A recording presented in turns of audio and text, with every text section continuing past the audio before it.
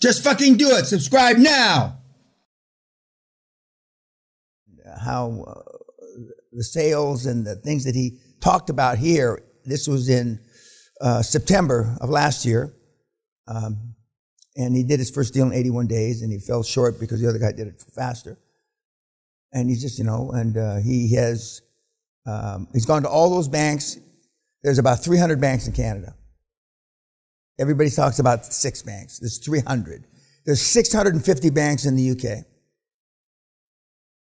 There's 2,500 banks in the United States. 2,500.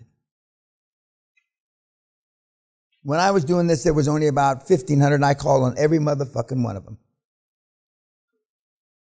Every single one. And then when they used to say, why does Great Western Resources have all the money they need whenever they need it? 10,000 energy companies went bankrupt when we grew at 55,000%. 10,000 went out of business. Because I was, call me anything, just give me the fucking money. And right now, and Nagy was in that seminar, Nagy spends, as he said, looking for money, looking for deals. My mandate's clear. You're not there yet. But sooner than later, you're going to be looking for deals, looking for money. Your mandate's clear. As soon as you can get out of operation, it didn't take him 6 months to get out of the operation. It took him about 4 months. As soon as you can get to that, and you have to get to that to make this work at its ultimum. Not as the E-Myth book, Mr. Gerber, my old buddy, working not in the business, but on the business. As soon as you make that transition, and it just doesn't happen from Monday to Wednesday. It's a transition.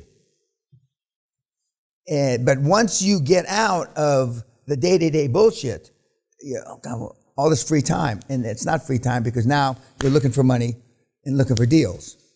And it's a lot easier than dealing with human resource bullshit and this, that, and because your mandate's clear. Questions or comments about, yes, sir, Thomas. Yeah, quick question. I guess slow question, remember? Yep. Yes, sir. During that purchase, when he was talking about buying with the banks, and he used the 20% seller's equity back to the 100% seller finance deals that were... Well, no, he hasn't. At that juncture, when he made this talk, he had not done 100% seller finance yet. Okay. He did 80% commercial bank debt that was covered by EBITDA, cash flow, okay, and 20% note. Which if he hadn't got the 20%, and we call it, remember, not seller's finance, we call it seller's equity. Because the first time the banker writes it down on a piece of paper, you want him to write down seller's equity. And forevermore, it's going to be fucking equity. Okay. Well, I guess in fact, some of the senior bankers, they won't even know what seller's equity is. Okay, so then you want your bank representative, your credit officer, explain it to him, and then the senior banker will look down.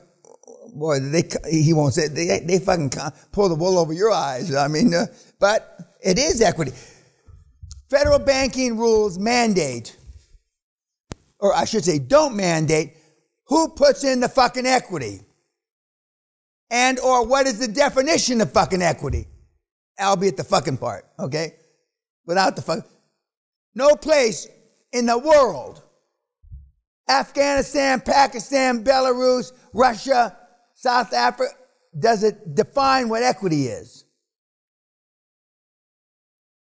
So we're going to use our definition.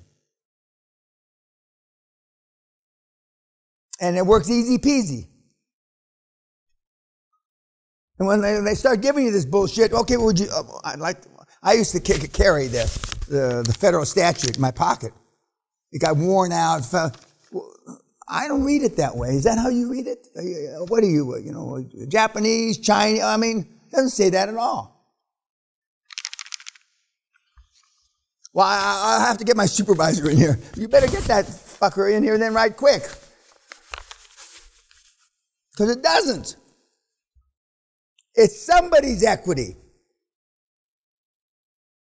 Now, will the banking regulations change? Maybe, I don't give a shit, but they haven't changed in 50 years. So, but the caveat is they can always change. But they haven't changed in my career, so it's not likely.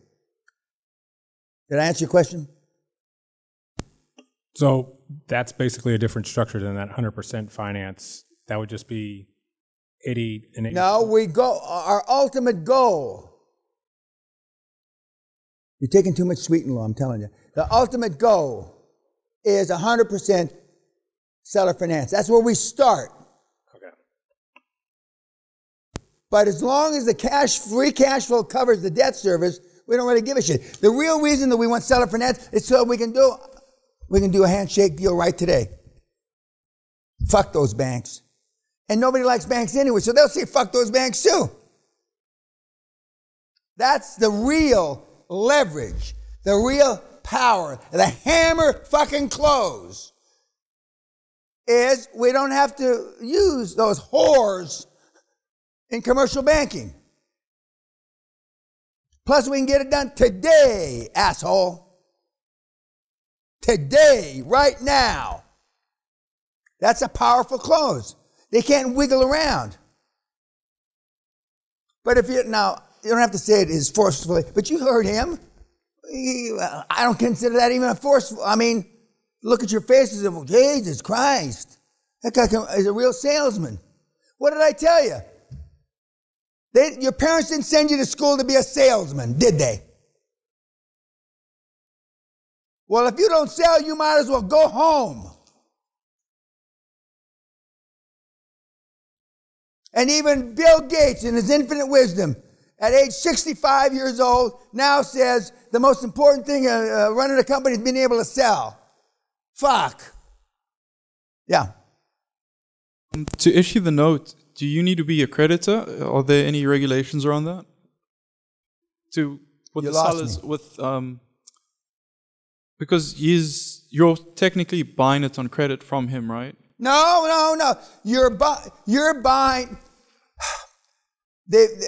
Everybody understand? No money down house. Buy a house for no money down. It's been around since the Civil War. This is no money down buying companies. It's no fucking different. Instead of the little shitbox house that you bought for $65,000, no money down, you're buying something for $6.5 million, $650,000. It's exactly the same principle. And it's been around since the Civil fucking War. In fact, the black people, after the Civil War, that were allowed to own real estate, it was the first no money down butt fuck. Because how are they going to have any money, right? How are they going to get any fucking credit, right? Well, we're going to give them no money fucking down. And it's going to be government guaranteed. I believe it was the first government guaranteed loan in the history of America. So black people could buy fucking houses after the Civil War. And that is still in existence today. You're making it more difficult than it is.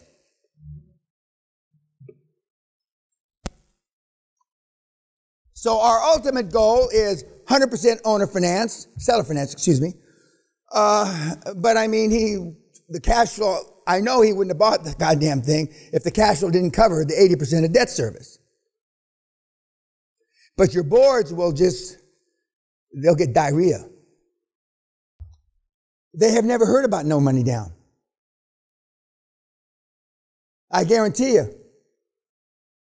So the real challenge is, convince the board. And if you have to convince the board, you get rid of them. If you even have to go through the process. Because they've never not done a no money down deal. They've heard of no money down house flipping. And then you just segue right into that. And it's perfect. And it happens to be the truth. The irony of this deal, and maybe I am going to go to heaven like the nuns say, because this is a truthful motherfucking model. There's no bullshit in it. I'd like to put some bullshit in it just so I could butt fuck a few people, but I haven't in all these years. no money down is our ultimate, and then we fall away from that depending on, whether we're going to close the sale or not.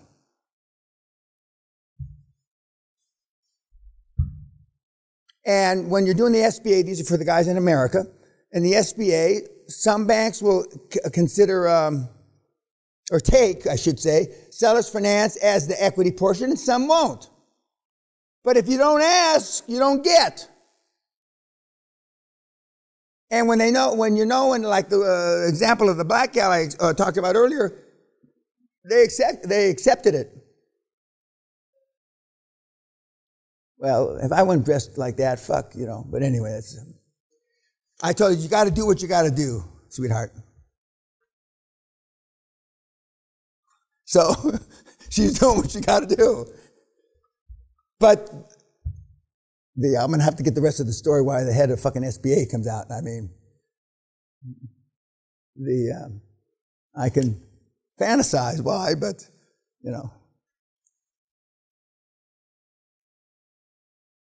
So do we understand that? Okay, comments, questions about Thomas other than he's a power seller, which he is. Yes, sir. I've noticed he's a lot like everything we've learned during a week. Is time is of the essence and one of the most valuable commodities. It's the only time you can't get back.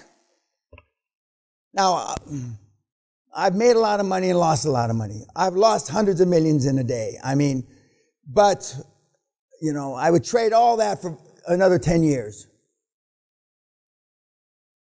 Because, you can't get back the time. Now, when you're 20 or 25 or 30 or 35, like you kids, what's the old man talking about? But for some of the older guys that are 45, 50, 55, you know what the fuck I'm talking about. And yet, you know absolutely what I'm talking about. And right now, they're paving the streets. It's unbelievable. When I see some of the monkeys, that I would bet all my money they could never do it. That's when I feel the best. When I bet all my money this little prick couldn't do it. And then he does it. Fuck, that makes me feel good. God damn. This model's so fucking good, this fucking cretin, 40 IQ, with one eye, one leg. His nose got bit off, and he did it. You know the fucking model's good when that. Black, yellow, purple, doesn't make a shit. And the model works. There's no question about it. No question about it. No question about it. Now, intellectually, it's easier. Well, fuck, that guy's a polished guy. That's why he's, just like Josh Kim is Michelangelo. You know what I'm talking about. But you can't call that guy from Belgium Michelangelo, who's thrown up on himself. That's you. So don't wear your best shoes the first, because you'll ruin them. And vomit doesn't come out of shoes. I can attest to that. They don't clean up right after that. No matter how many times you fucking polish them. Okay, anything else about Thomas? Yes, sir. He talked about taking himself out of the business and maybe hiring an operational manager. Not maybe. I mean, are we going to talk more about that? Yeah. Okay. Because originally when he came to me, he's got a great business, one of the fastest growing, IT, whatever, I don't know what the fuck he does anyway. And I said, you can make, and because his platform was going to be to expand on that, I said, make you your first acquisition. Your first acquisition is you. And sell to the employees. But as it turned out, it wasn't his first acquisition. It wasn't his first acquisition. But but I mean, he follows the scripts to a T. And English isn't his primary language, which he sounds pretty good, doesn't he? But French is. So that makes it You know, he's,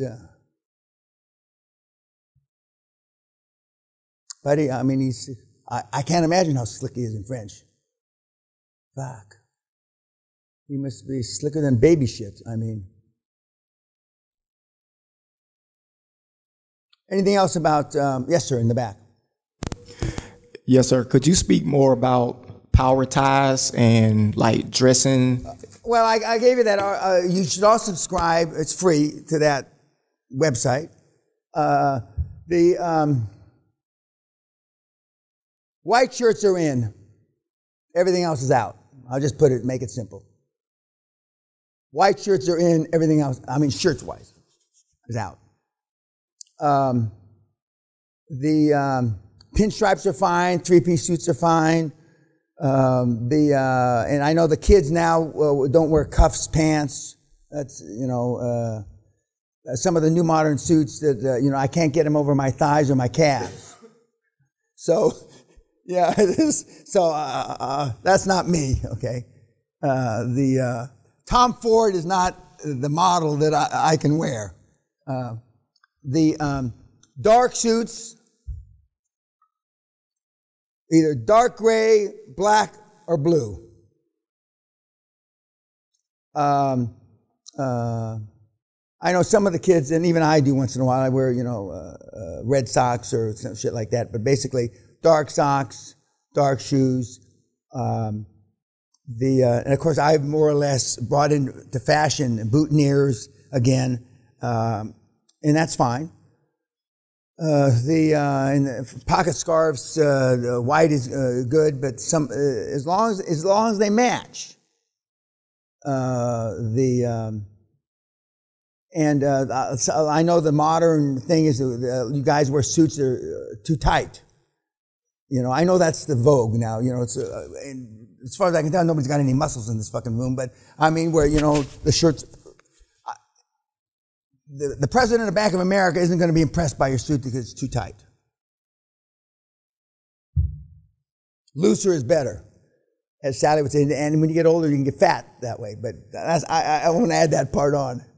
I just gave away about 200 suits in the last couple of years. It took me 2 years to try on all the suits in all my closets. I gave about 200 suits away earlier this year. Because if you haven't worn it, but I can still get in them, which I was proud of. But if you haven't worn a suit in 10 years, it's not likely you're going to wear it. And my suits have been the same style for 30, 40 years. But I gave them away. The Oxfam, which is like a charity here. The president, the way the prime minister dresses, the way Trump dresses, the way the senators and members. Now in Afghanistan they wear the robe. I don't mean that, but I mean suits. You want to look like them. You want to look like them. Yes, sir. What about the double-breasted? Double-breasted, yeah, double-breasted is fine. It's fine. The Bodo used to be a very classy dresser. I mean, he was the style in the 90s. I'm sure he still dresses well. But I mean, you want to look presidential. You want to look presidential. Thomas doesn't dress so special as far as I'm concerned. But when I was on a Zoom call, I was a silent member of a Zoom call a few months ago, and with some pretty big hitters. And my guy, the U, was dressed in the uniform, and he's the only one that had a suit on. And for the first 10 or 15 minutes, everybody on the Zoom call was apologizing for being underdressed. One even said, now how he could say this, a fucking idiot. I didn't know this was going to be a real business meeting. What kind of half-assed excuse is that? But when the kids go into the meetings, I mean, the 50% of the time, the other people are wearing, especially on the weekends, tennis shorts, golf clothes, and you got them. All you need is a little edge, just a little edge. And you got them. Because subconsciously, they're on the defensive, or as they say in this country, they're on their back foot. All these things add up. Earrings are out. If you got tattoos, cover them up. Some of the kids, myself included, wear bow ties. Bow ties are all right. Bow ties look better, I think, on older guys than young guys. But, I mean, some guys wear bow ties. Gals know how to dress. I don't need to teach them. The gals just dress professionally. And I'm going to ask Black Beauty, how she's dressing. But I'm going to wait till the deal closes to not fuck it up.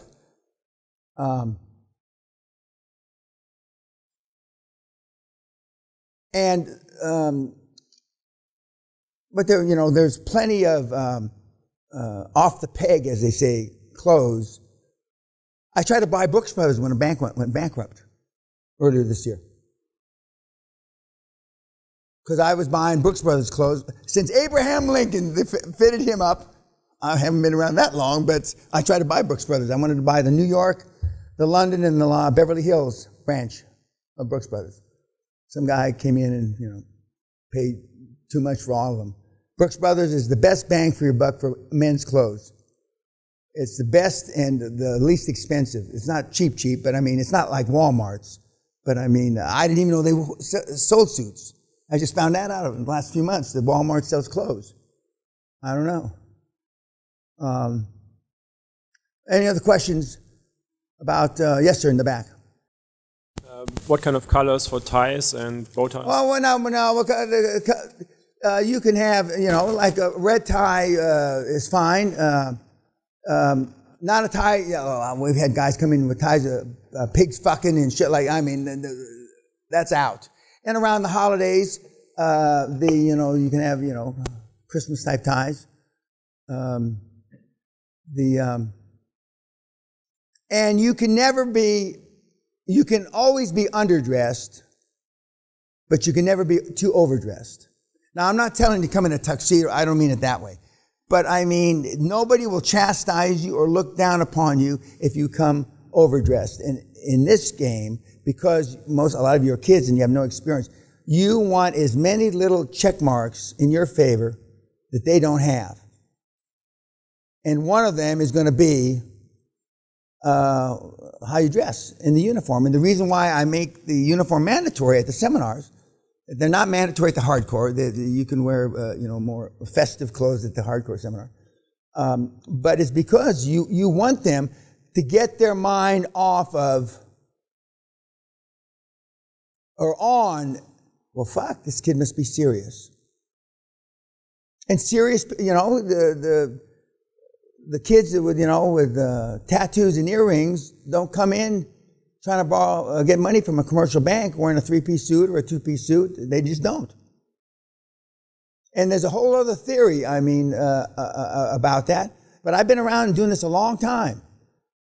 And remember, dress British and think Yiddish. Dress British and think Yiddish. A pocket watch isn't necessary. I know I should get a franchise for all the fucking pocket watches the guys are wearing now. But I've been dressing like this a long time. And the tailors I use, one is a tailor for the royal family named John Kent in London. He's still there if he's not dead now because of Corona. And I use another one in Edinburgh named Peter Johnson. He's not old. He's a great tailor, but John makes clothes for the royal family and has for 40 years. Bespoke, as they say, bespoke clothes. But how you look, you have 2 times to make a first impression, kids. 2. How you look, and then when you open your fucking mouth. And like Thomas said, I've always spoke well, and as far as the people that I've talked to, he has. But he was that Steve Jobs black t-shirt, black jeans kid. And there's a whole generation and a half that's grown up thinking that well, if you're Steve Jobs, you can get, fine, but you're not. And that's what I used to tell kids. Richard Branson used to wear jogging suits until he got knighted.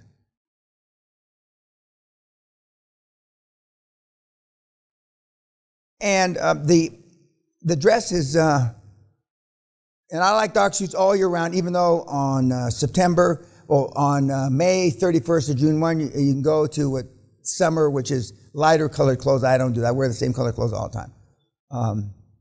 And then on Labor Day or the 2 days, September,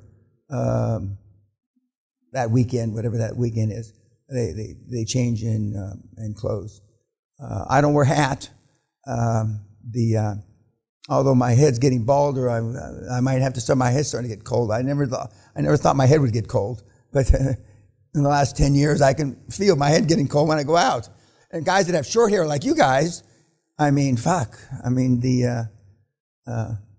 but how you look is really important. And shoes shined. I mean, I shouldn't have to say that, but there's a whole theory that your shoes should be all fucked up on, the kids. Of course, the kids. I think the kids come up with these deals because they're lazy. Now, I don't shine my own shoes. I don't set my own clothes out. All the stuff that he was lamenting about, Edward does for me. So, but for a lot of years, I did it myself. Anything else about Thomas?